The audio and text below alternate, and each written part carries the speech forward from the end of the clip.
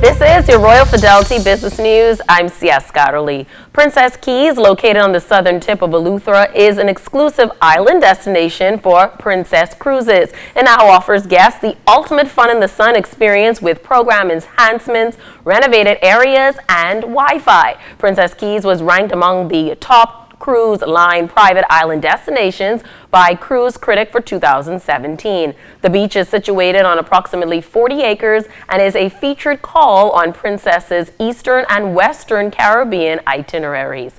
In other business news, a locally developed mobile application for tourists called Onshore Bahamas is proving a useful tool for both air and sea visitors. The travel app, developed by the All Bahamian Onshore Travel Group, is helping to tempt more cruise ship passengers to step ashore and sample the sights, sounds, and dozens of listed activities and retail opportunities when in Nassau, and soon more fully in Freeport and select family islands. Director of Business Development for the Ministry of Tourism and Aviation, Janet Johnson, has expressed enthusiasm for the new app. The Onshore Bahamas app is designed to bring significant savings in both time and money for users and does result in a more thorough and enjoyable experience while on shore. Users have the language options of English, French, or Spanish.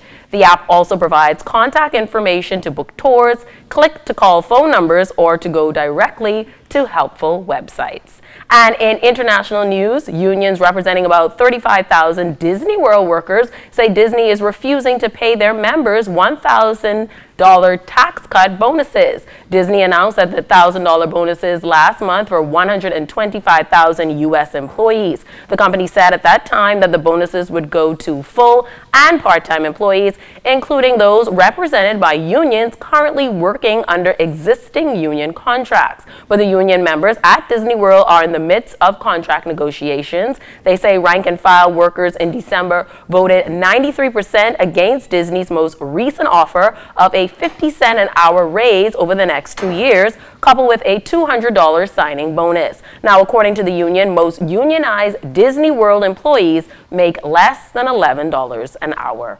This has been your Royal Fidelity Business News. I'm C.S. Scotterly.